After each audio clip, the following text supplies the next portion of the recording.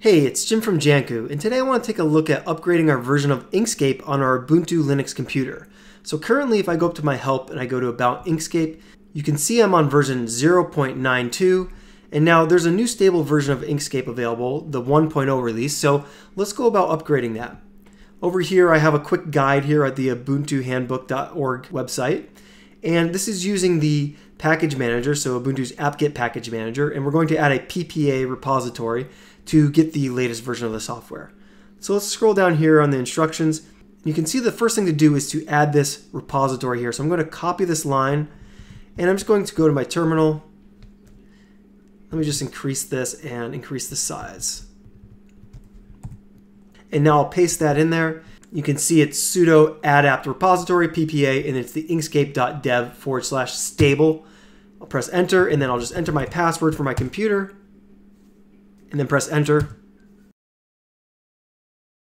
Once that's all set, go back to the instructions. If you scroll down here, you'll see that you basically have to update your package manager and then install Inkscape. So let's just copy the second line. Let's first sudo apt update. That will get us the newest releases of the software and recognize the PPA that we just added. Once that's set, then just paste this line. So sudo apt install Inkscape. Press enter, and then say Y for yes. Now if we come back over here and we close out of this Inkscape here, just going to close out of that, and then come up here and search for Inkscape again, and click on it. You can see the application's opening over here in my dock. Now I can already tell a couple of my icons have updated a little bit here, so if I come up to my help now, and I go to About Inkscape, you'll see that now we're on the 1.0 version. Now what's cool with this is you can do a couple of different things. For instance, you can go to Edit, Preferences, and you can actually change your themes now right from the Inkscape interface. I could click here to use a dark theme, and you can see that changes everything to be a dark window. I actually prefer the light, so I'm going to uncheck that.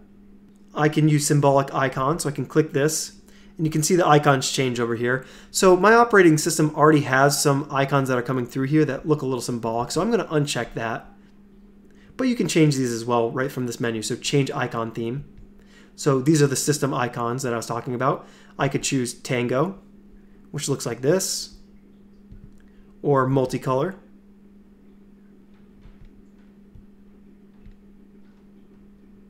I think Tango works for me for now. I'll leave that there. So that's all you need to do to get started with the new 1.0 version of Inkscape on an Ubuntu computer. Hopefully this video was helpful for you. If you're interested in more design content like this, subscribe to our channel. We actually put out Inkscape or GIMP videos every Wednesday, so hit that bell notification if you want to be alerted about those. All right, until next time, we'll see you later.